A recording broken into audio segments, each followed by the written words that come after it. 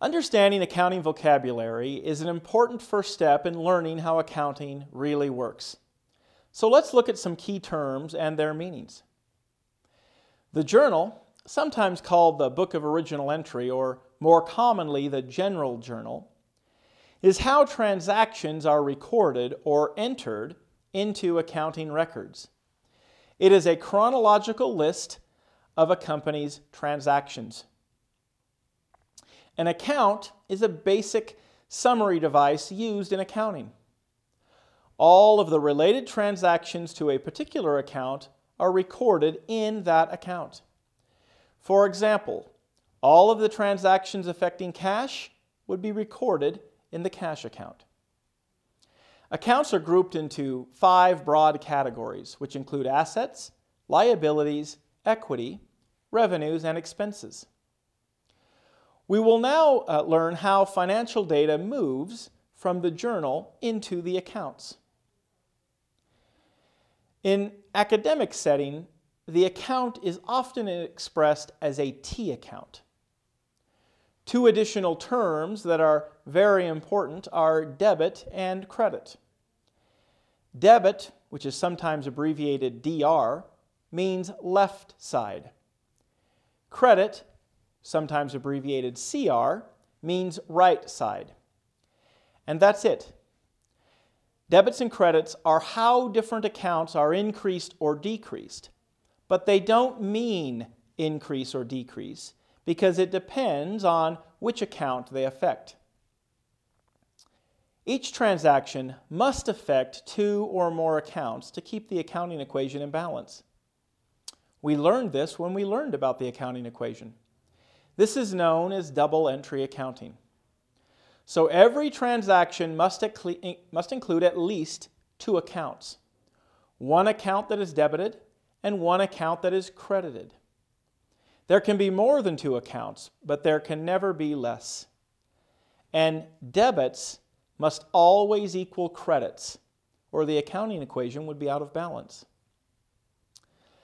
Account balances are either debit balances or credit balances. There are no negative balances in accounting. Balances are calculated by totaling the debit side of an account and totaling the credit side of the account. Then subtract the smaller side from the larger side. This is the balance that goes on the larger side. An account can have only one balance. In this example, debits are $20,000 and credits are $9,000. So the balance of this account is an $11,000 debit balance. In this next example, debits are $15,000 and credits are $17,000. So the balance of this account is a $2,000 credit balance. The ledger, sometimes known as the general ledger, is a collection of all of a company's accounts. So all of the asset, liability, equity, revenue, and expense accounts are located in the ledger. Before we end this short video on accounting terms, I would like to revisit a few terms we've learned earlier and define the accounts a little bit better. Assets are economic resources, that means something of value, that are owned or controlled by a business, and they will provide benefit into the future. The key when trying to determine if something is an asset is that assets provide future benefit. Supplies is an asset because we haven't used them up yet. When we do, they will become an expense, supplies expense to be exact, and they will be a past benefit, not a future benefit anymore.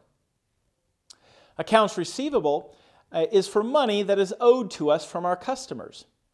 If we perform service on account, we would use accounts receivable in recording that transaction. Prepaid expenses are like supplies. They will become a past benefit, but until they do, they are assets. Liabilities are claims on our assets from external parties like creditors. Accounts payable is for money that we owe to our vendors or suppliers. Accrued liabilities, sometimes called accrued expenses, are amounts that we owe for our bills related to operations. For example, utility bills received but not yet paid is a type of accrued liability. Equity is the claim on assets from internal parties like owners. It is sometimes called net worth or net assets because it's the value of the assets that remain after the liabilities are paid and settled. You can see that the accounting equation can be manipulated to be assets minus liabilities equal equity, or net worth or net assets.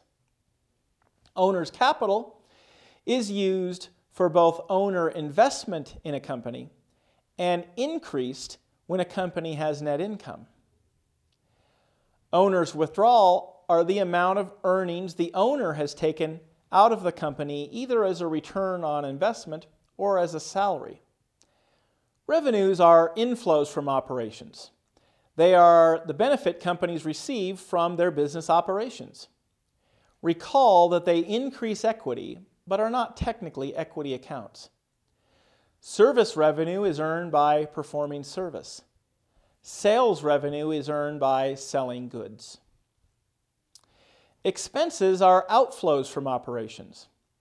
They are the costs companies incur from their business operations. The account costs of goods sold is not obvious that it is an expense account. For retailers and manufacturers, it is often their largest expense account. It is titled exactly what it means. It is the cost of the goods sold. And that concludes this short video introducing some foundational accounting terms and a more in-depth look at some specific accounts.